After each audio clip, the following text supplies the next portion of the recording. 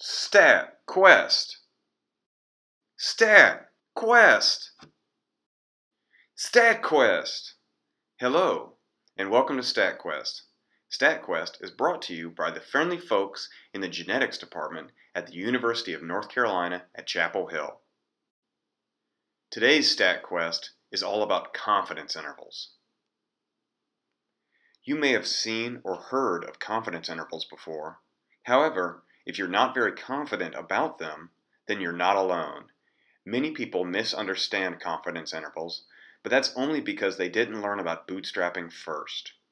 Now, just to clarify, there are lots of ways to calculate confidence intervals, and bootstrapping is just one of them, but for me, it makes it easiest to understand. But when you see confidence intervals out there in the wild, you're likely to see a different way to calculate them.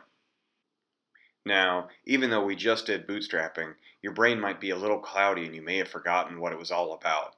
My brain's like that, so I totally understand. That's why we're going to do a little Bootstrap Refresher. Imagine we weighed a bunch of female mice. In this case, we weighed 12 of them. We didn't weigh every single female mouse on the planet, just 12. Now, we can take these 12 measurements and we can use them to calculate the sample mean. Now, the sample mean is not the mean for all mice in the entire planet, it's just the mean of the mice that we sampled. However, we can use bootstrapping and the data that we have here to determine what values would be reasonable for the global worldwide mean of all female mice on the planet. Now that we've calculated the sample mean, we can bootstrap the sample.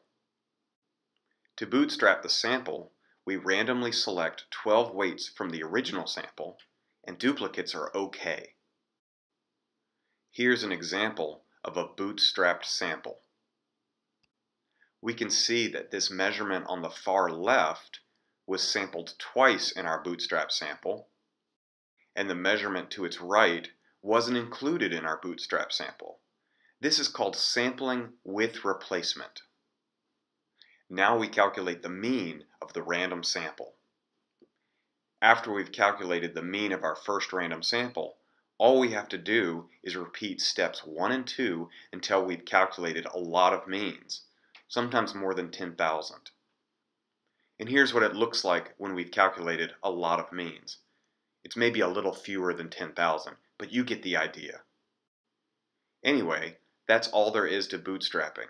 Now let's talk about confidence intervals. Usually when you see a confidence interval out in the wild, it's called a 95% confidence interval.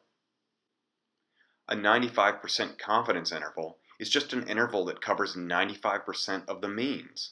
So here we have a black bar that spans 95% of the bootstrapped means that we just calculated. That's it. That's all a confidence interval is. Nothing more, nothing less.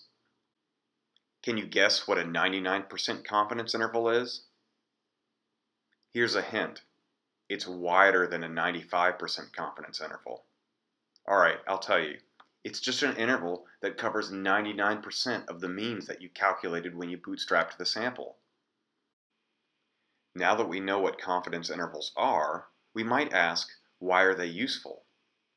Well, I think confidence intervals are useful because they are statistical tests performed visually.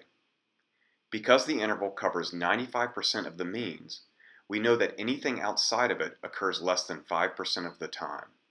That is to say, the p-value of anything outside of the confidence interval is less than 0.05, and thus significantly different.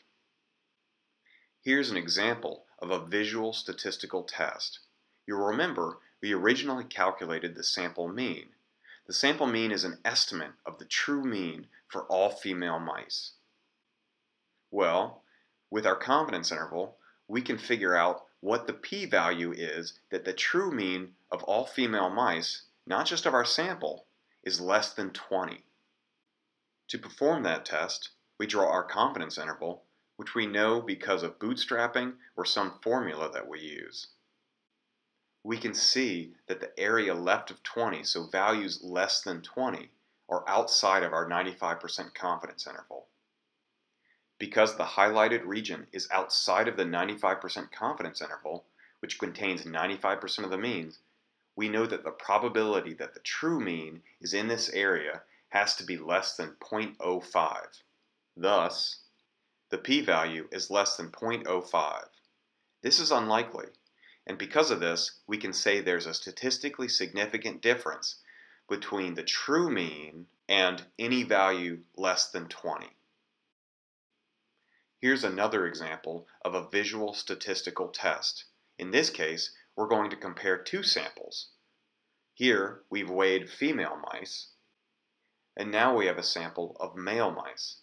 We've already done the bootstrapping on that sample, and here in the figure, we just show the means from that bootstrapping. Because the 95% confidence intervals do not overlap, we know that there is a statistically significant difference in the weights of female and male mice. That is to say, we know that the p-value is less than 0.05 just by looking at the picture. There is one caveat to that, and to illustrate that caveat, I've shifted the means a little bit over to the left so that now the confidence intervals overlap.